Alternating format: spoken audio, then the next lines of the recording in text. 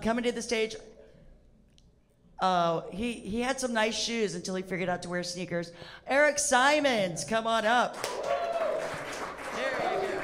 Oh, he's wearing nice shoes. He's wearing nice shoes again. Eric. For the shoe compliments always. Thank you very much. You know, I was worried I would be overwhelmed by the crowd here, so to help calm me down, I asked them to paint me an assortment of landscapes. They did a great job here. So yeah, if I just get overwhelmed, I'll just turn, kind of gaze at these. I just have to remember to turn this way and not towards the creepy hand, otherwise I'll be like, ah! So I was a fat kid. And when you're a fat kid and you love food, that was my problem. I was just obsessed with food. I still am obsessed with food to this day.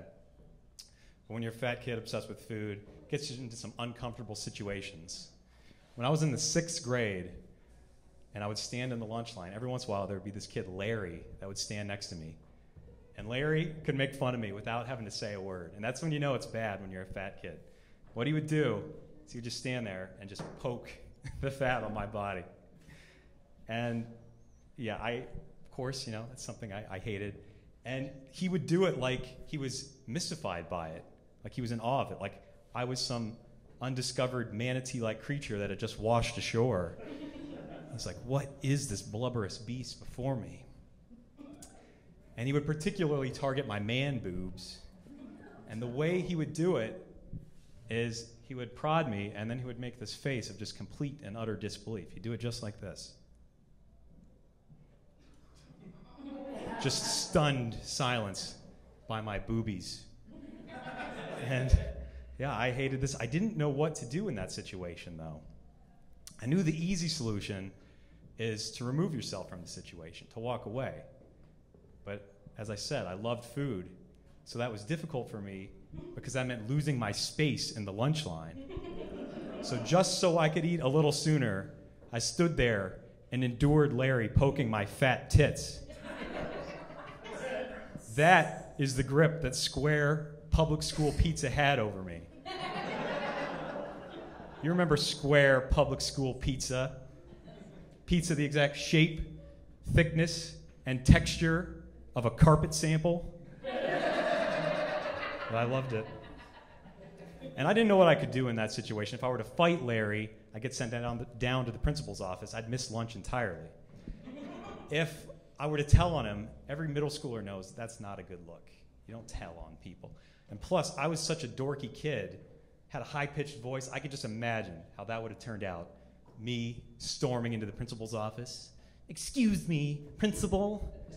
Larry has flicked my tit, slapped my gut, and generally abused my body. That is why he deserves a detention. Principal would be like, get this fatty out of here. They'd lure me away with a piece of pizza. But it's funny how things change over time. Now I'm so touch-starved, I would love for a stranger to play with my jugs. I told a girlfriend one time about my period as a fat kid. She goes, Eric, I think you internalized some trauma during that time. I was like, nah, I think I internalized a lot of ice cream cake. Still to this day, I'm weird about food. I had a friend invite me to see his band perform a couple weeks ago. I drive up there, and it's just at some regular house in the burbs. I go inside, fully decorated home. The person inside asked me to pay $10 to see the bands. So I pay the $10, see my friend, and I say, are you getting a cut of this money? He says, no, none of the bands are. And that rubs me the wrong way. Because if you're going to throw a party, you don't make it a money-making endeavor. And if it is a money-making endeavor, you pay the performers. So I said, I'm going to make this right the only way I know how. I'm going to eat all the food in their fridge. So I went back into the kitchen, got in their fridge, and started eating all the leftovers inside. I was slamming leftover pizza, ice cream bars, started handing them out to people like I was Robin Hood. I remember at one point I turned to one guy and I was like, hey, it's cool. They said their casa is our casa. And on that topic, let's try some of this quesadilla I found.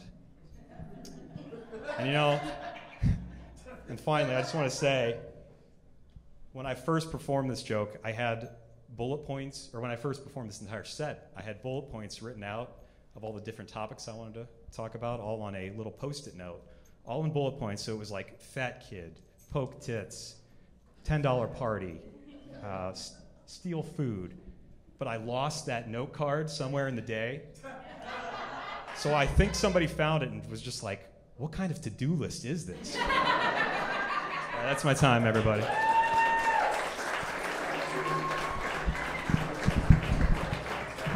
Give it up for Eric Simons. I gotta tell you something about Eric. Eric was a finalist at Crackpot's comedy competition. So he's gonna go on to compete and for a paid spot with an actual pro. He gets to open for him. So give it up for Eric Simons. You'll be seeing him. Good job.